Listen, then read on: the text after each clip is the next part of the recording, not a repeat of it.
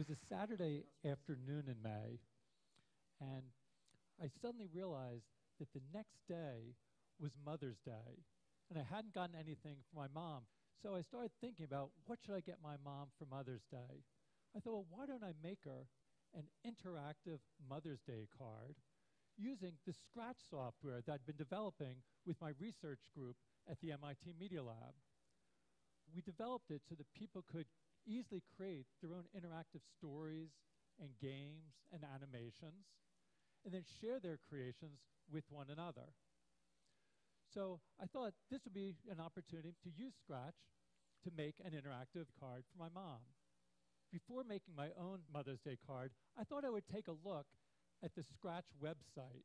So over the last several years, kids around the world, ages 8 and up, have shared their projects.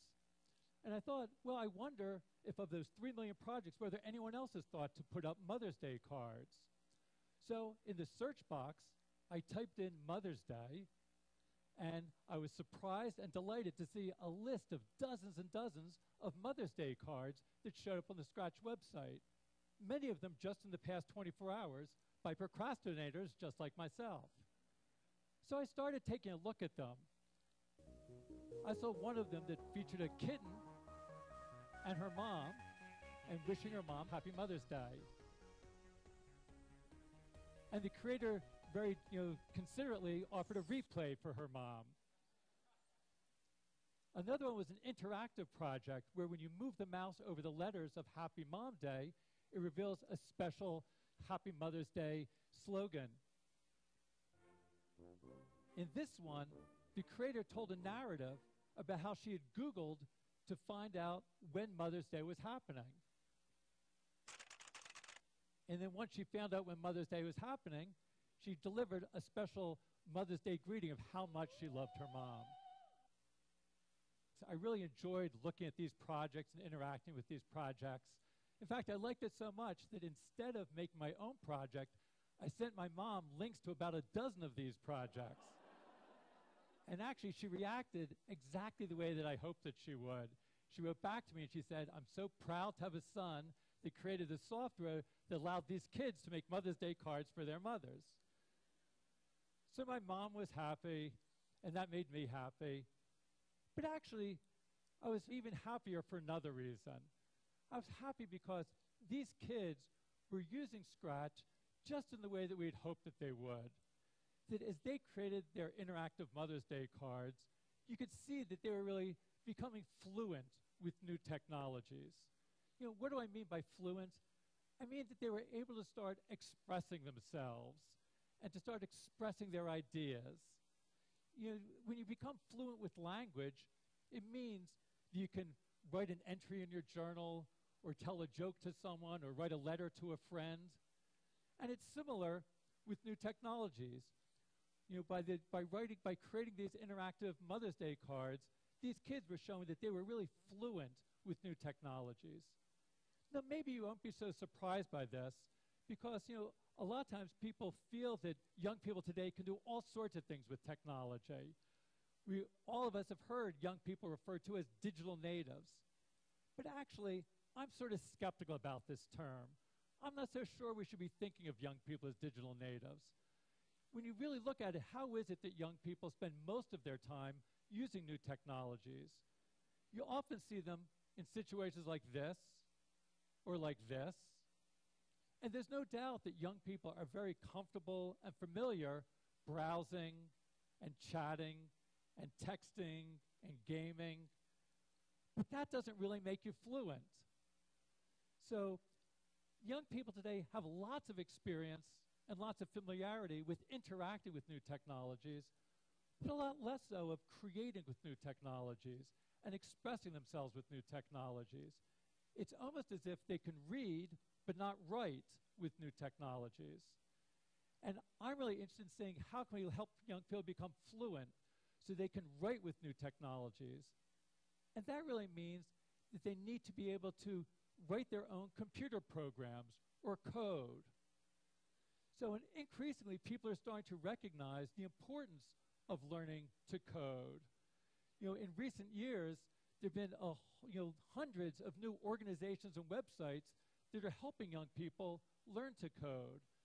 You look online, you'll see places like Code Academy and events like Coder Dojo and sites like Girls Who Code or Black Girls Code. It seems that everybody is getting into the act. You know, just at the beginning of this year, at the turn of the new year, New York City Mayor Michael Bloomberg, made a New Year's resolution that he was going to learn to code in 2012. A few months later, the country of Estonia decided that all of its first graders should learn to code. And that triggered a debate in UK about whether all the children there should learn to code. Now, for some of you, when you hear about this, it might seem sort of strange about everybody learning to code. When many people think of coding, they think of it as something that only a very narrow subcommunity of people are going to be doing. And they think of coding looking like this. And in fact, if this is what coding is like, it will only be a narrow subcommunity of people with special mathematical skills and technological background that can code. But coding doesn't have to be like this. Let me show you about what it's like to code in Scratch. So in Scratch, to code, you just snap blocks together. In this case, you take a move block, snap it into a stack, and those stacks of blocks control the behaviors of the different characters in your game or your story. In this case, controlling the big fish. After you've created your program, you can click on share and then share your project with other people so that they can use the project and start working on the project as well. So, of course, making a fish game isn't the only thing you can do with Scratch. Of the millions of projects on the Scratch website, there's everything from animated stories to school science projects to anime soap operas to virtual construction kits to recreations of classic video games to political opinion polls to trigonometry tutorials to interactive artwork and, yes, interactive Mother's Day cards. So I think there's sort of so many different ways that people can express themselves using this, to be able to take their ideas and share their ideas with the world. And it doesn't just stay on the screen. You can also code to interact with the physical world around you. Here's an example from Hong Kong, where some kids made a game and then built their own physical interface device and had a light sensor. So the light sensor detects the hole in the board, so as they move the physical saw, the light sensor detects the hole and controls the virtual saw on the screen and saws down the tree. We're going to continue to look at new ways of bringing together the physical world and the virtual world and connecting to the world around us. This is an example from a new version of Scratch that we'll be releasing in the next few months. And we're looking again to sort of be able to push you in new directions. Here's an example that uses the webcam. And as I move my hand, I can pop the balloons, or I can move the bug. So it's a little bit like Microsoft Connect, where you interact with gestures in the world. But instead of just playing someone else's game, you get to create the games. And if you see someone else's game, you can just say, see inside, and you can look at the stacks of blocks that control it. So there's a new block that says how much video motion there is. And then if there's so much video motion, it will then tell the balloon to pop. The same way that this uses the camera to get information into Scratch, you can also use the microphone. Here's an example of a project using the microphone. So I'm going to let all of you control this game using your voices.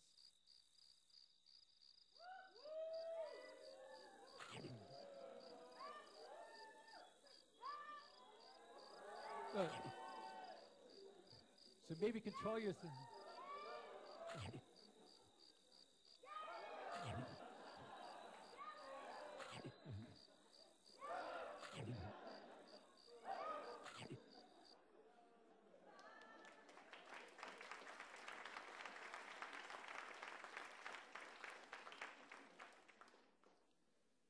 As kids are creating projects like this, they're learning to code, but even more importantly, they're coding to learn. Because as they learn to code, it enables them to learn many other things, opens up many new opportunities for learning. Again, it's useful to make an analogy to reading and writing. When you learn to read and write, it opens up opportunities for you to learn so many other things. When you learn to read, you can then read to learn. And it's the same thing with coding. If you learn to code, you can code to learn. Now, some of the things you can learn are sort of obvious.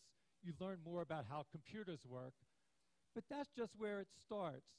When you learn to code, it opens up for you to learn many other things. Let me show you an example.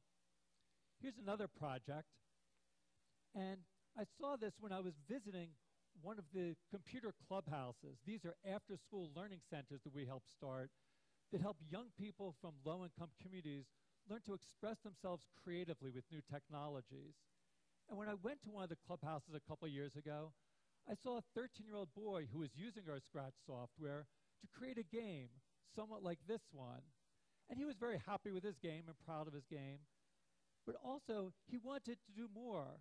He wanted to keep score. So this was a game where the big fish eats the little fish. But he wanted to keep score so that each time the big fish eats a little fish, the score would go up and it would keep track. And he didn't know how to do that. So I showed him that in Scratch, you can create something called a variable. I'll call it score. And that creates some new blocks for you. And it also creates a little scoreboard that keeps track of the score. So each time I click on change score, it increments the score. So I showed this to the clubhouse member. Let's call him Victor. And Victor, when he saw that this block would let him increment the score, he knew exactly what to do. He took the block and he put it into the program exactly where the big fish eats the little fish. So then, each time the big fish eats the little fish, it will increment the score, and the score will go up by 1. And it's in fact working. And he saw this, and he was so excited, he reached his hand out to me, and he said, "Thank you, thank you, thank you." And what went through my mind was, how often is it that teachers are thanked by their students for teaching the variables? It doesn't happen in most classrooms. But that's because in most classrooms, when kids learn about variables, they don't know why they're learning it. It's nothing that really they can make use of. When you learn ideas like this in Scratch, you can learn it in a way that's really meaningful and motivating for you. You can understand the reason for learning variables. And we see that kids learn it more deeply and learn it better. Victor I'm sure had been taught about variables in schools, but he wasn't paying attention. Now he had a reason for learning variables. So when you learn through coding and coding to learn, that you're learning it in a meaningful context, and that's the best way of learning things. So as kids like Victor are creating projects like this, they're learning important concepts like variables, but that's just the start. As Victor worked on this project and created the scripts, he was also learning about the process of design, how to start with a glimmer of an idea and turn it into a fully fledged functioning project, like you see here. So he was learning many different core principles of design, about how to experiment with new ideas, how to take complex ideas and break them down into simpler parts, how to collaborate with other people on your projects, about how to find and fix bugs when things go wrong, how to keep persistent and to persevere in the face of frustrations when things aren't working well. Now, those are important skills that aren't just relevant for coding. They're relevant for all sorts of different activities. Now, who knows if Victor is going to grow up and become a programmer or a professional computer scientist? It's probably not so likely, but regardless of what he does, he'll be able to make use of these design skills that he learned, regardless of whether he grows up to be a marketing manager or a mechanic or a community organizer, that these ideas are useful for everybody. Again, it's useful to think about this analogy with language. When you become fluent with reading and writing, it's not something that you're doing just to become a professional writer. Very few people will become professional writers, but it's useful for everybody to learn how to read and write. Again, the same thing with coding. Most people won't grow up to become professional, computer scientists or programmers, but those skills of thinking creatively, reasoning systematically, working collaboratively, skills you develop when you code and Scratch are things that people can use no matter what they're doing in their work lives. And it's not just about your work life.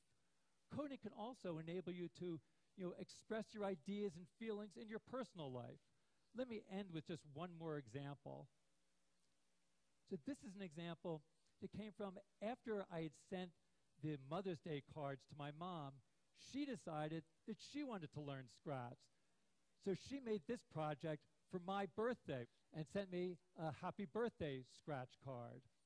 Now, this project is not going to win any prizes for design, and you can rest assured that my 83-year-old mom is not training to become a professional programmer or computer scientist.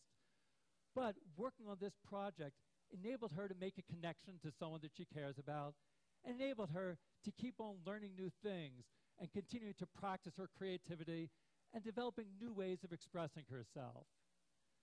So, as we take a look and we see that Michael Bloomberg is learning to code, all of the children of Estonia learn to code, even my mom has learned to code, don't you think it's about time that you might think about learning to code? If you're interested in giving it a try, I'd encourage you to go to the Scratch website at scratch.mit.edu and give a try at coding. Thanks very much.